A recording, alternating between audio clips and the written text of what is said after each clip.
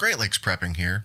As some of you know, I'm an amateur radio operator and ham enthusiast.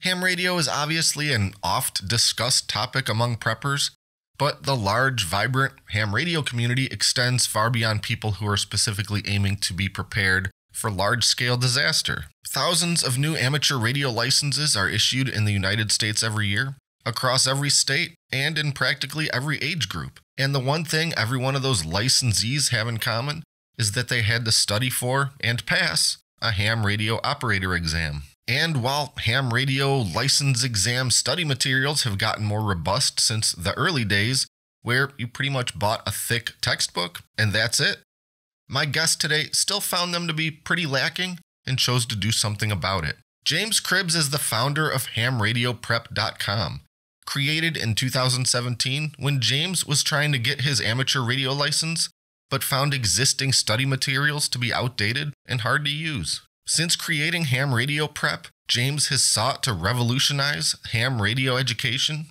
creating courses that include videos, games, and practice tests. He is also creator of the World Radio League Online Logbook, a new approach to the digital ham radio logbook.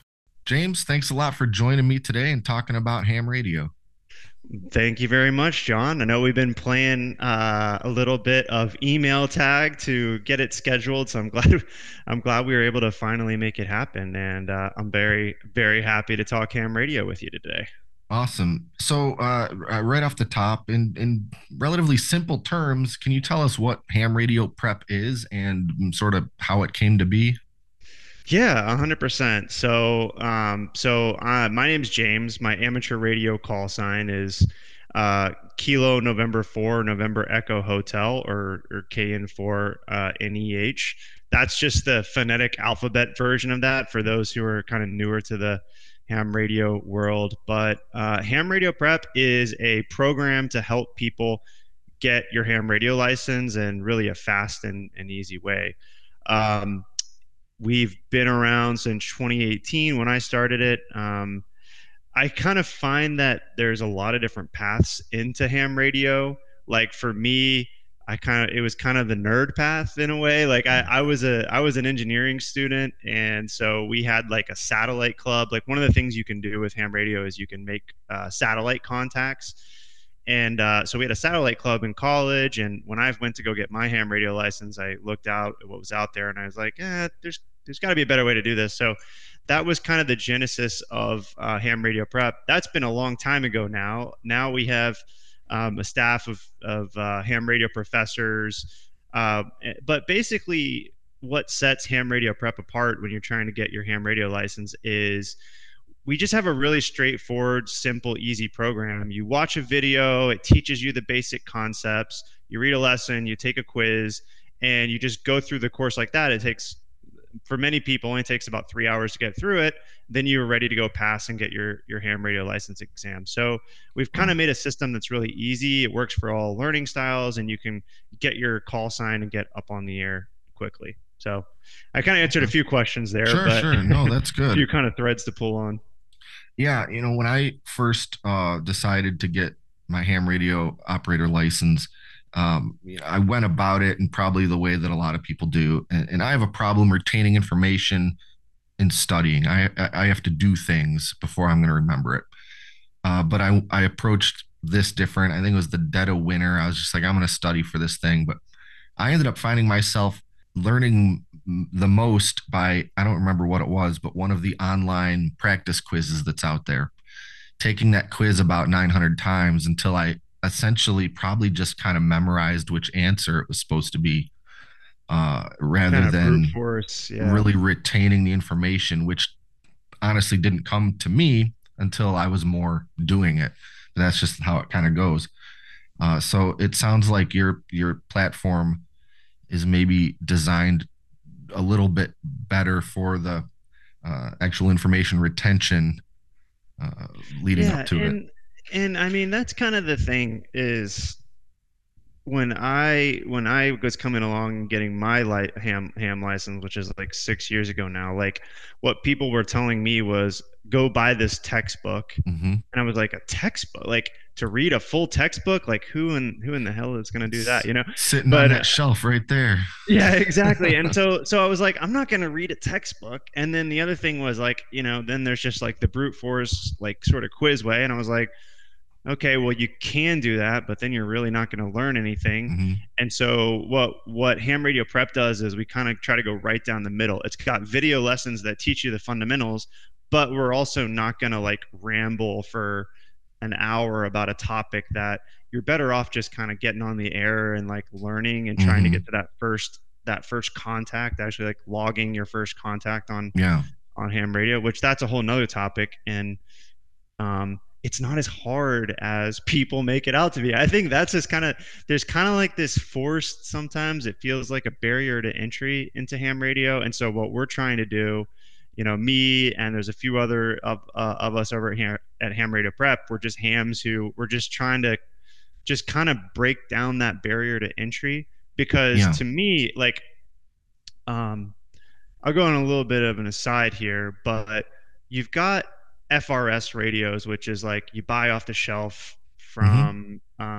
from Walmart or whatever, and those are great. They're walkie-talkies around the house or whatever, but like you get up to a mile and they're kind of useless. Oh yeah. Then you've got um, GMRS, which GMRS is really good. I actually love GMRS as well too. And here in Georgia, up in North Georgia, we've got some GMRS repeater networks. That's really Hmm. good. But it's also kind of like limited on the channels. You can't really do as much with like radio customization. So, Oh as yeah. far as what's available to just the general citizens, ham radio is the top. Like that's where you go. And then you've got, even within that, technician, which is the level one easiest, Hmm. general, which is the level two, and that's where you get onto HF bands. For Hmm. most people, that's the sweet spot. Because once you can talk on HF, now most bands you can go up to 100 watts of power, Yeah. but you don't even need that much with ham radio. A lot of the times, you set up a wire antenna in your backyard. I can, with my wire antenna on my backyard, I can hit all of the U.S. I can get Europe, I can get South America, Well. and that antenna costs like $100. Well. Now I do have a pretty nice radio, but you Sure. can also get a HF radio, pretty budget too. That's actually one of the we're working on a new instructional on that, of like a budget HF station, Hmm. if you want to start making like those long range across all the U.S., Europe, South Yeah. America, whatever, with your own equipment. So, I mean, there's just not, as far as the radio services are concerned, ham radio is the king. To me, it's the most fun. You get the most power, you get the most range, and yeah. I Oh mean, yeah. I like, for anybody that's looking to get into radio, it's worth it to get the license, in my opinion. Would you say the platform is well suited for somebody who knows of ham radio, and the people that kind of follow the prepper mindset are a perfect example. They want to think about communications should, say, the internet stop working for some amount of time, and ham radio is the obvious way to go. Um, but they know nothing else about it, just absolutely from scratch. They think, I'm going to buy this little Baofeng walkie-talkie, and I'm going to be able to talk to my relatives, 10 counties away or whatever. Is the ham radio prep good for somebody who knows just nothing? Yeah, absolutely. And we intentionally make it so it's 100% for beginners. We do have some people that join in and they're more like, engineers or something, but it's really, the course is really geared towards beginners. Mm-hmm. You come in knowing nothing, and you come out with your license and knowing the basics. And I would say 3 to 5 hours of study. Now, you raised a good point, though. The emergency communications. I think sometimes the prepper movement gets a little bit of a bad rap, but I can tell you, as the CEO of Ham Radio Prep, the emergency communications aspect is very real. We work with a hospital system in Florida, who I won't say the name of it because for like privacy Sure. reasons, But we've gotten they have had multiple instances through hurricanes where their communication systems go completely out and they can't locate life-saving resources without ham radio license. So Hmm. we went into the hospital systems, make sure everyone got licensed up, they got trained, and then they have equipment that they can communicate with their local teams, emergency response teams, using amateur radios in those areas. And before they had amateur radio really set up in those hospitals, they just have a complete blackout outage. Hmm. And it's not just hurricanes. There's also things called I can't remember what it's called exactly, but like the cell tower, basically infrastructure. To put this really simply, like you've got your cell phone. This is just using a different set of frequencies than ham radios to Hmm. talk to. In many cases, you've got like 5G or 4G, and Hmm.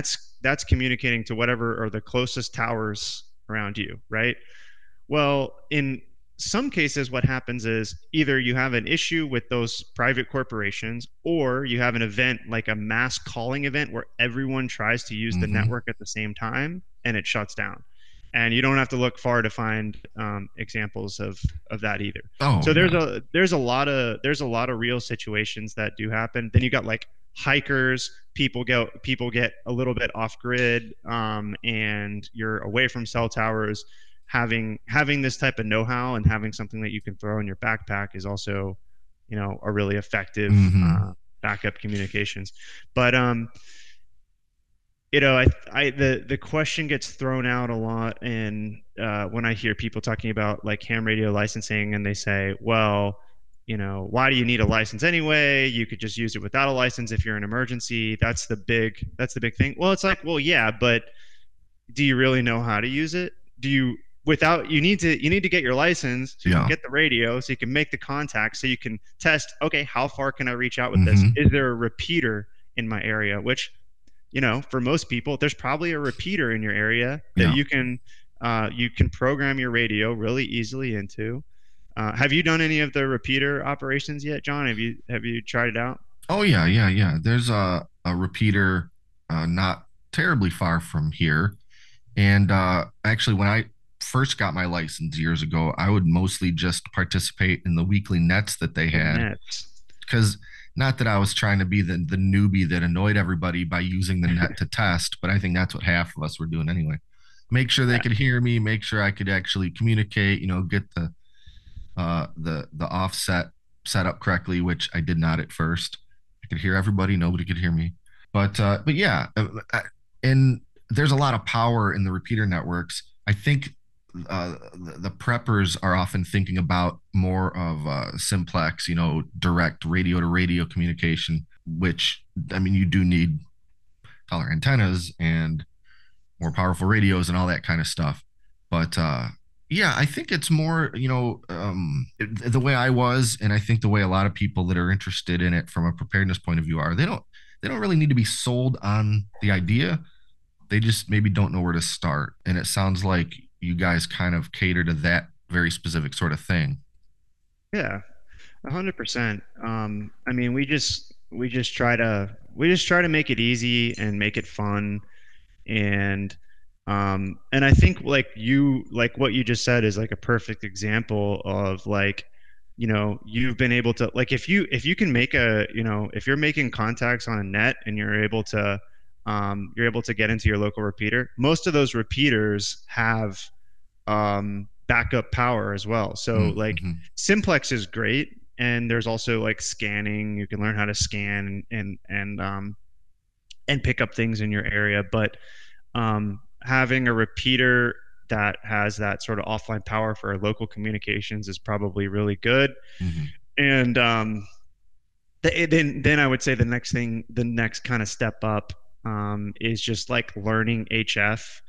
And what I would say, though, like, compared to a lot of the people that a lot of the hams that, like, I'm still kind of like an early ham, right? Like there's the hams that teach a lot of folks, we call those Elmers. That's kind of like the Mm. name for the hams that like, and some of these guys are like, I mean, absolutely phenomenal. Oh yeah. But and so you can do, I mean, there's so many things you can do with ham radio, but one of the things that I think is probably the coolest for someone who's getting new is that you can just go out to your backyard and you can put up uh it's essentially a wire, and they call this an the technical name for it is an in-fed dipole antenna, but Hmm. it's just a long wire, right? And that long wire will vibrate at a the HF frequencies, the high frequency, also called shortwave, Hmm. and that's where you start getting this bouncing off the ionosphere, this really good propagation. Right now we're in a period. Now it's all affected by the sun, the solar cycle.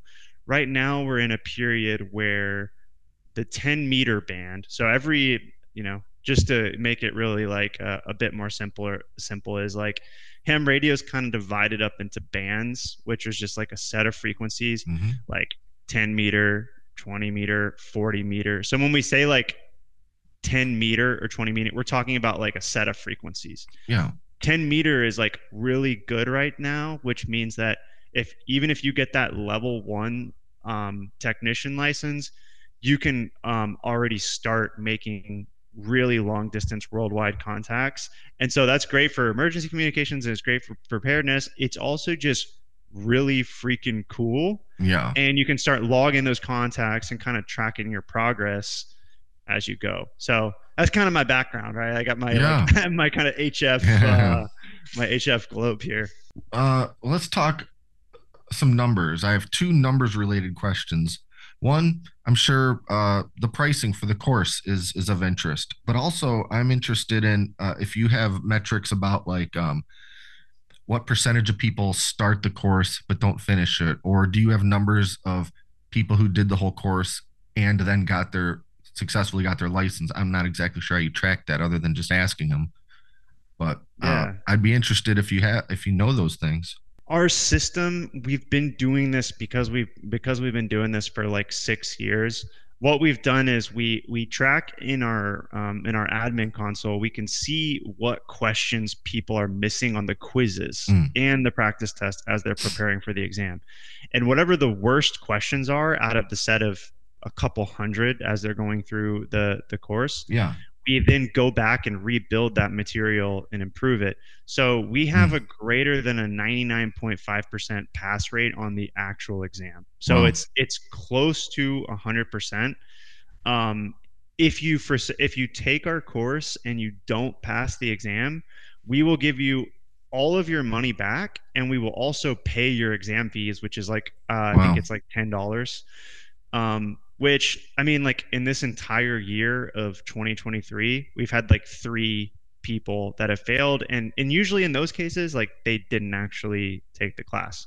So you'll just go through lesson by lesson. It'll teach you all those things, and it's going to make sure that you're passing each lesson at least like an 85% Yeah. before you go on to the next one. Well, So and I would mention, just sort of a side note, I wouldn't expect it to be 100% pass rate because you probably won't say this because it's probably bad marketing for your company, but not everybody is smart enough. You don't have to be real smart, but you got to understand basic math and basic, some scientific principles and things. Not everybody's going to be cut out for it. And frankly, I think I'd rather it that way because if everybody was on it, then it would just be Facebook and that would be terrible. Yeah, But I think there's some truth in what you're saying, but I think the thing is like I also, from my perspective, and this is a kind of a controversial statement coming from me, but I think that there's been um like some gatekeeping in ham radio too, mhm, like some people that don't want new people to get into it. But man, we've got, from a ham radio community, we've got to come together and just say, guys, let's make this easy for folks to get in, to get on the air. And that's one of the things that ham radio prep has done so well. Actually, our membership tends to skew like all the way across mhm, the board of like ages too. Like we have kids that are getting their licenses like 10 years old, and Oh then we have yeah, people on the other end that are like, in their 80s that are always interested in ham for radio, and sure. then they found ham radio prep. So we really span the full spectrum, and I think it's just important. That's one of I think that's almost kind of like our biggest differentiator. I think that was one of the things you were asking me like come into this to say like what's your biggest differentiator? I think our biggest differentiator is like we've just made it easier to get into, and we've created it step by step, and we're not going to try to confuse you. We're just going to give it to you straight. Yeah. Like this is the information you need, and then videos that kind of animate things so you can see how it's Mhm. working. And I think people are just going to be surprised like, oh, this is easy. It costs $35 for our level one course.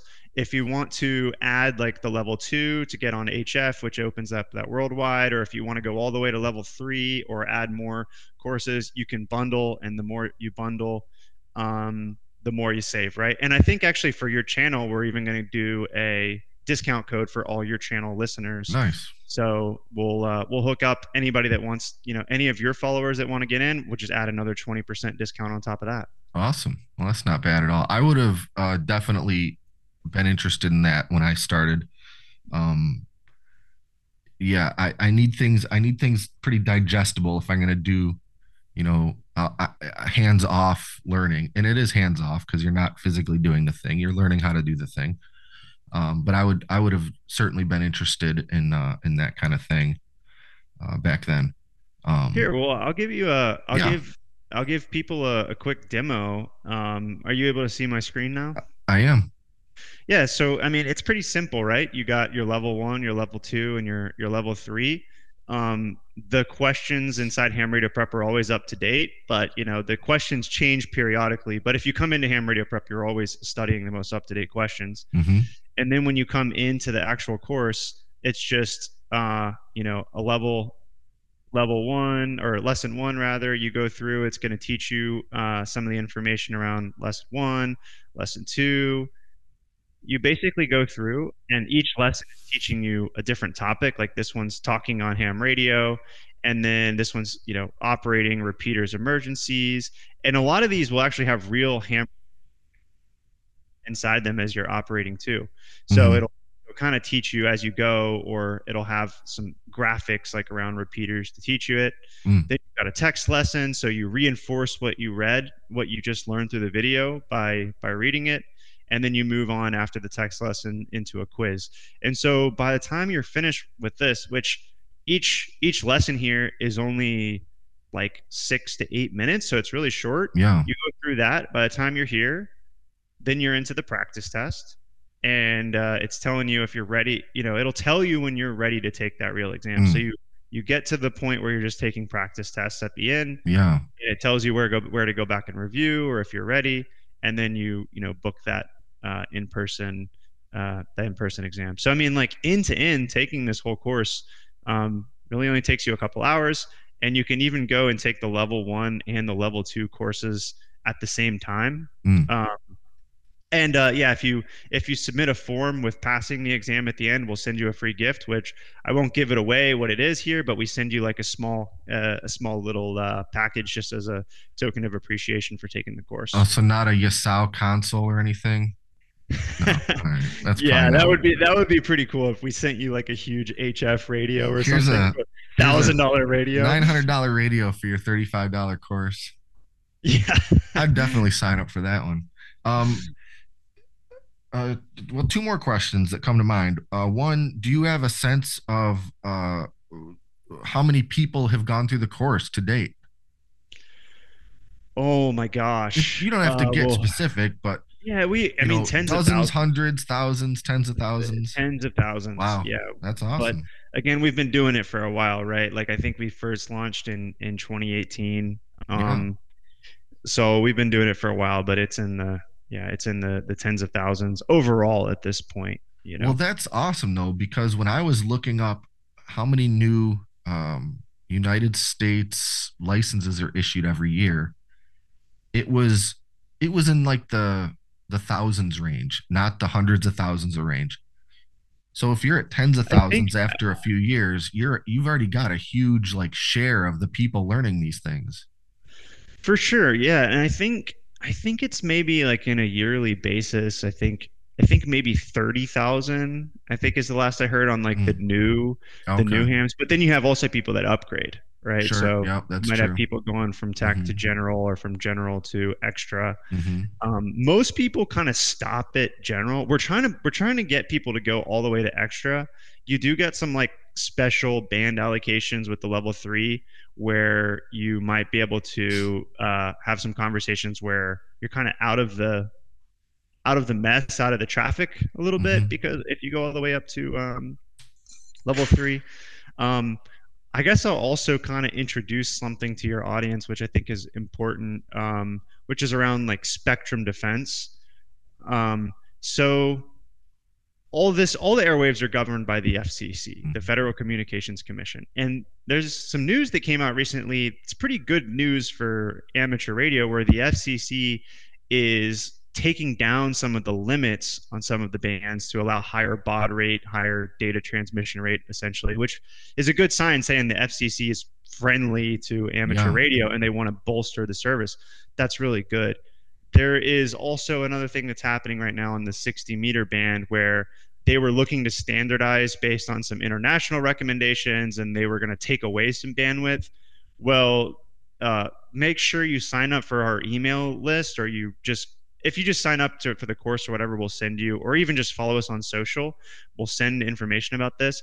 But essentially, anytime the FCC wants to change something with amateur radio, notably if they are thinking about taking away some spectrum, Yeah. we send out a notification about it, and you can go comment to the FCC and say, "Hey, we're using this spectrum. Don't take it away." And it's important to do that because in most cases, if they're going to take away some spectrum, it usually just goes in one direction, right? Like Yeah. usually they're not like adding new spectrum. So it's like, even if it's a little, sometimes when we put out like a spectrum defense, some people will say, "Oh, why are you guys making a big deal about this? It's just a couple kilohertz of spectrum." Hmm. And it's like, well, yeah, but you do that like 10 times and now we've like kind of lost some of the Yeah. stuff on Yeah. bands. So I don't want to be a like a downer. It's not like we're at risk of losing a lot of spectrum or anything, but it is important when there's something that's up for debate that Yeah. the radio community comes together and makes a comment on it. And you're saying sign up for the newsletter or follow social, and you guys send out updates about goings on in the FCC and amateur radio world. Yeah, exactly. Great. A quick question is I didn't think to ask this a couple minutes ago. The education, the platform that you were showing us a sneak peek of, is that all mobile friendly? Does that look and work well on a phone? Yeah, we have a separate mobile app, and this Oh, is a okay. this is 100% custom development that our development team has put together. It's on iOS or Android, just called Ham Radio Prep. Mm-hmm. But actually, I don't know if you can see this. All the Yeah. videos and lessons are available here. Great. Um, so you can come in and watch the videos, read the lessons, take the quizzes, and we even Yeah. actually have some more advanced stuff that's available on the mobile app. So Okay. it'll track like your missed questions and tell you where you need to go back and study, because we've built that from the ground up and it's completely custom. Yeah. We have some more like flexibility and capability around the stuff. And then we also have a logbook. Mm-hmm. So like once you get into ham radio and like making your first contact, once you do that, you're like, "Hey, I want to log that. I want to look that person up. I want to have a record of my contacts and track my progress as I get better."